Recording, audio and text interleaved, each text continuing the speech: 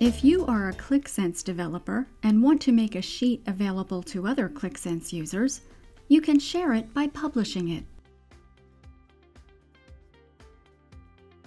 If you open the QMC and click the App Objects tab, you will see that the sheet is published, but the status is not approved because it was added to a published app.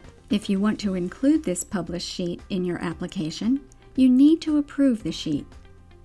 To do this, navigate to the folder where all of the Qlik data are stored and search for the app you are working on. You can easily find it by looking at the ID in the app URL. Now, you need to create a copy of the file with a .qvf extension. Duplicate the app, then rename the copy by adding the .qvf extension.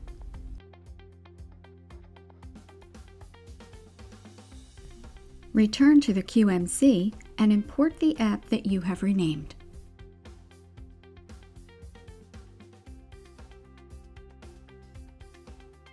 You can then publish the app in the stream of your choice.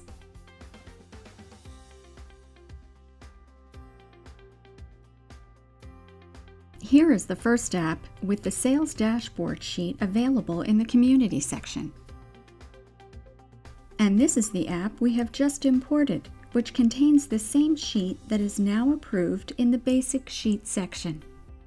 And that concludes this video. Subscribe to receive new content every week.